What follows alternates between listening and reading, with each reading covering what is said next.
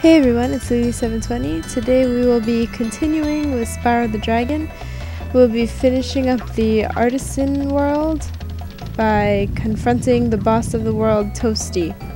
This dragon mouth was previously closed. We needed to do at least one other level in this world, but we've done them all, so now it's time to meet the boss, Toasty.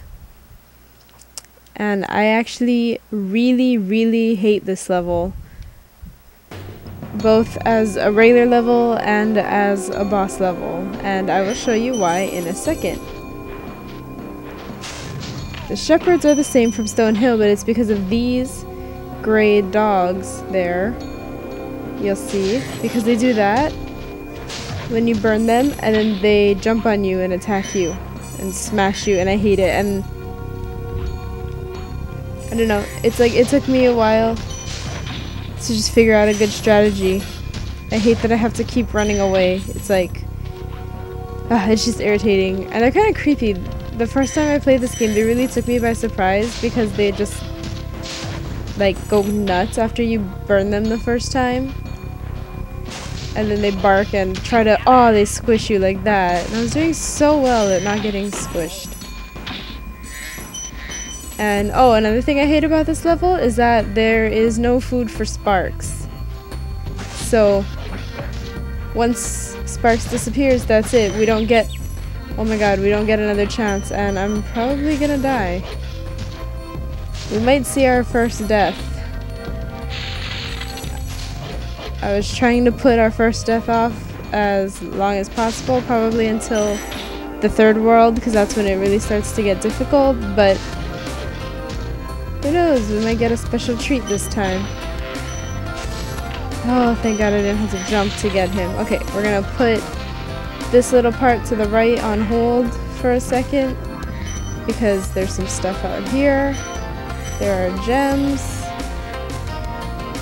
And this dog thing. Oh, that didn't get us.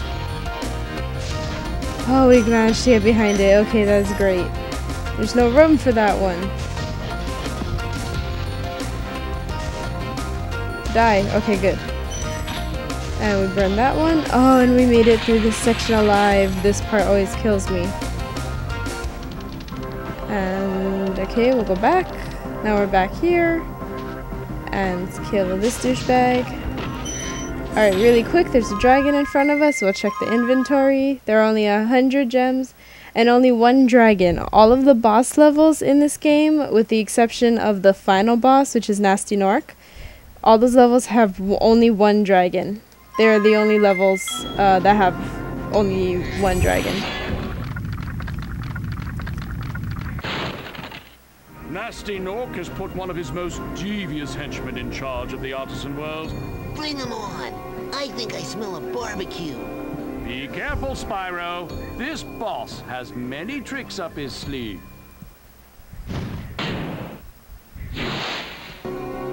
This boss is neither that devious, nor does it have many tricks up its sleeve. Now the dragon is always right before the boss, because just stepping on the platform will allow Spyro to restart at the platform if he dies. And so we're gonna take on the boss, kill this thing, get out of the way. Okay, that's Toasty right there with the pumpkin head.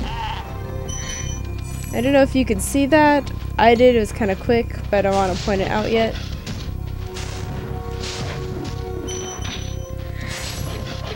Okay, we made it, and we killed the dog. Okay, and Toasty is just a sheep.